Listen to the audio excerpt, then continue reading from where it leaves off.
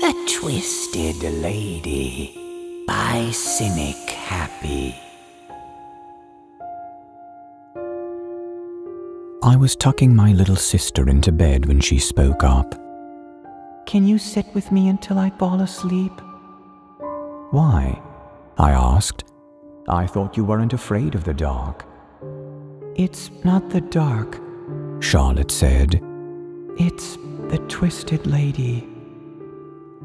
A chill shot down my spine. Who? The Twisted Lady, my sister repeated. She comes into my room and watches me as I sleep. Wordlessly, I lay down beside Charlotte and held her close. She fell asleep within minutes, but I stared up at the dark ceiling and tried to make sense of what I'd just heard. The Twisted Lady. I knew that name. When I was 3 years old, I used to talk about a gnarled-looking woman who lived in the basement and only came out at night. I described her as having white eyes and a face like a skeleton. My parents assumed it was just a recurring nightmare and got a nightlight for my room. That seemed to help, and I grew up believing the Twisted Lady had been nothing more than a construct of my imagination. But now, 15 years later, my 7-year-old sister had seen her too. I stayed with Charlotte all night, my sleep restless and uneasy. The next morning, I asked my mother if she'd told my sister about the Twisted Lady. No, of course not. I wouldn't want to scare her. Well, she was talking about her last night. She must have overheard us discussing it. Mom's lips thinned with worry. Oh dear, I hope she doesn't start having nightmares like you did. That day I could barely concentrate in school. I kept sifting through my memories, trying to find an image of the Twisted Lady. I was unsuccessful. When I got home, I searched the internet for clues, but nothing solid came up. All too soon, the night rolled around again, and I stood outside Charlotte's door, listening to her speak to Mom. The Twisted Lady will come. Honey, there's no Twisted Lady. Trust me, you're completely safe. She's real, Mama, Charlotte insisted. The desperation in her voice brought stinging tears to my eyes. She really is. Honey, go to sleep. It's going to be okay. I promise.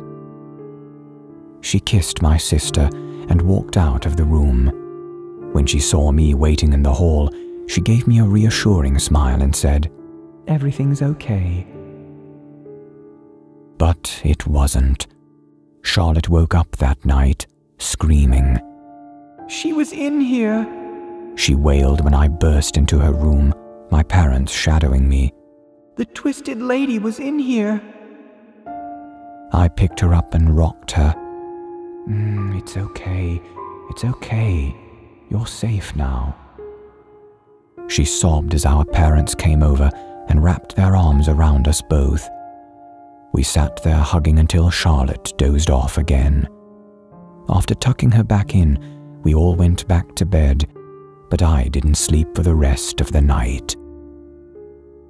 That was just the beginning. A pattern emerged over the next 2 months. At least one night a week, Charlotte would scream out at night and insist that the Twisted Lady had been in her room. We would calm her and she would go back to sleep, only for it to happen again a night or two later. Soon the physical effects of the nightmares became apparent. Plum-colored circles formed around Charlotte's pretty cornflower blue eyes. Her face was perpetually as pale as unbaked bread dough, and she moved as if her legs were too heavy for the rest of her body. She could barely stay awake. Her grades were beginning to suffer, and we were all worried that she'd only get worse. I still wasn't sure if I believed whether or not the Twisted Lady was real. I'm not exactly a skeptic, but I'd rather rule out all rational explanations before believing there are paranormal forces at work. Also, I was afraid. I couldn't remember the Twisted Lady herself, but I did remember the terror she had planted in me, a terror that seemed never to have left me after all. One night on a weekend, my parents were out of town, and I came up with a plan. What if I could get physical proof that the Twisted Lady wasn't real? If Charlotte saw it for herself, maybe the nightmares would stop. If she knew the Twisted Lady wasn't real, she wouldn't have to be afraid. So I set up my father's camcorder in Charlotte's room, explaining to her that if the Twisted Lady came by, the device would pick up on her. I then took my baby sister into my room, and we crawled into my bed and fell asleep. I woke up extremely early, just as the sun was beginning to bleed through the hazy lavender sky. Rubbing my eyes, I stumbled into the hall, and my heart flew into my throat when I saw that Charlotte's door was open. I was pretty sure I'd closed it the night before. Moving as quietly as I could in my slightly panicked state, I grabbed the camcorder and went downstairs to the living room, where I uploaded the video onto my laptop and sat down on the couch to watch. The first few hours of footage showed nothing, which only added to my mounting dread.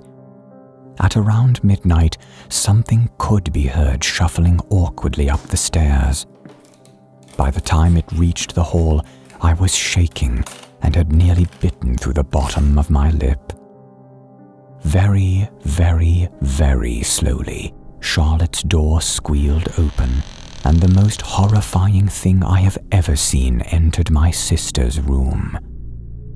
It was a woman, a naked woman who looked like nearly every bone in her body had been broken and then reset by the most incompetent of doctors.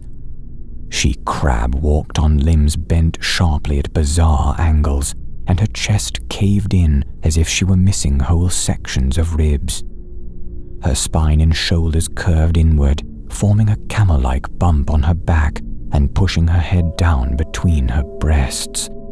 And the sound she was making, oh God, it was a deep, raspy, guttural noise, caught somewhere between a moan and a gasp, and it made me want to claw my own ears off. She shuffled right up to Charlotte's bed and just sat there for a while, as if not sure what to do next. Then, slowly, she began to turn her head, neck cracking loudly with the movement. Her long, stringy hair fell back as she looked right at the camera. Her face, to put it mildly, was grotesque. The skin was so taut I could see every contour of her skull and facial bones, and her eyes were rolled all the way back in her head. She had no visible lips, and her nose seemed to be caving in. I slammed my laptop shut and ran back upstairs. After searching Charlotte's room and finding no sign of the monstrosity I'd just seen, I grabbed my still sleeping sister and fled to my best friend's house. I was in shock, and I couldn't quite process what had just happened. That was 3 years ago. Charlotte hasn't seen the Twisted Lady in a long time, and I never showed my parents the footage. In fact, I deleted it. I didn't want what I'd seen to be real.